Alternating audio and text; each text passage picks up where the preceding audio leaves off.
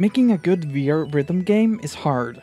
When there's no physical feedback on what you do, it can be hard to tell the timing or do things quickly when you have nothing to bounce back on. Games like Osu or Guitar Hero have a physical controller to use, in which VR most of the time don't. A VR drumming game, for example, have no actual drums for you to hit.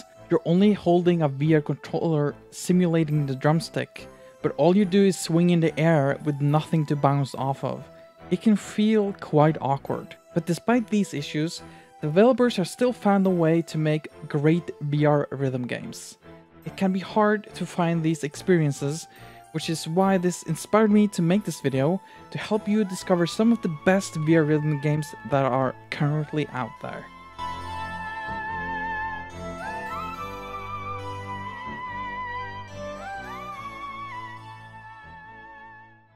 So let's start with the elephant in the room, the most popular one and also the main force of my channel, Beat Saber.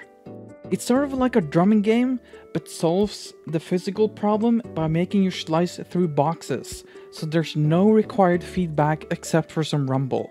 You're not hitting anything that you would expect a bounce to happen. It flows quite elegantly, and it feels amazing and satisfying to play. It's why most maps in this game goes up and down, because it feels natural to move your arms up and down. Depending on the community maps, not all follow the standard flow and rather focuses on trickier angles. It might be a bit hard to understand what I'm talking about, but you'll understand way better once you get to play it. It's highly worth your time if you have a VR headset, as the game is available on every major platform: Oculus, Steam VR, PSVR. But I suggest staying away from PSVR if you can avoid it, as there's no possibility for mods or custom maps from the community that has kept the game alive and fresh so far. This honestly goes for most of the games on this list.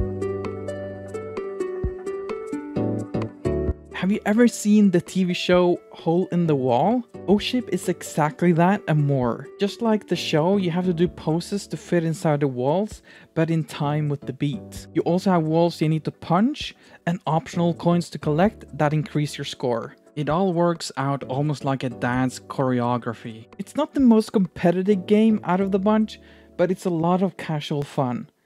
There's still really good players in this game though.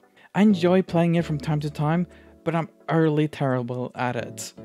I'd say you need quite a bit of room to get proper good scores, but there is a small room option toggle if you need it like I do. It has custom maps, and it also recently released a DLC with songs from Caravan Palace.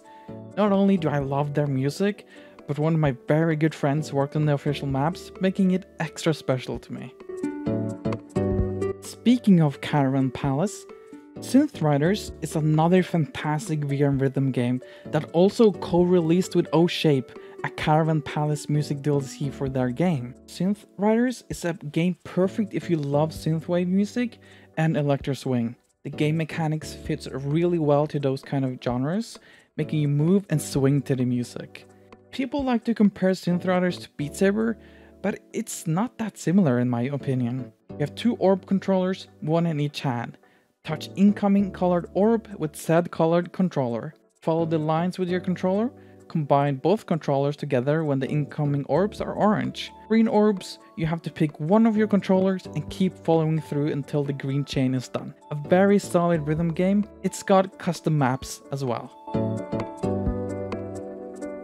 Audica can be quite tricky at first to get the hang of, but once you do, it's super fun and satisfying to play. Made by Harmonix Games, the same studio that also made the Guitar Hero games. This game has you using guns, shooting at targets, sometimes making you hold the trigger for an extended period of time, depending on the note you're shooting. In the later difficulties, you also have to tilt your guns in a vertical or horizontal way, or else your shots won't count. I'd say most of the maps require you to remember and practice it, as it can be hard to sight read your first try, but hey, that might also be because I'm not that good at the game. But the best thing out of it all? Gun spinning and tricks. I might get a horrible score, but man does it feel good to spin your guns around and make your own flares. I think more games should do more of this. It's not always about the score, but about having a great time and feel good doing it. It also has custom maps. This last game sticks out a bit compared to the rest. Pistol Whip is a rhythm game, but at the same time, it's not. You have a gun and shoot bad guys. John Wick, basically. You can shoot whenever you want, but if you time it with the beat and aim for headshots, you get a way better score. It's sort of like a musical journey, and each song you play through tells a story. It also got a free campaign update based on a comic.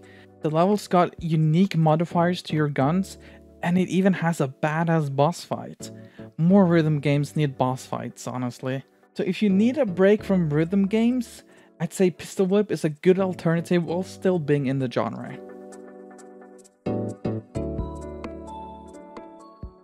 That's my list of the best VR rhythm games. Hopefully you find something that might interest you, or maybe you have some recommendations of games I might have missed. I would love to know in the comments.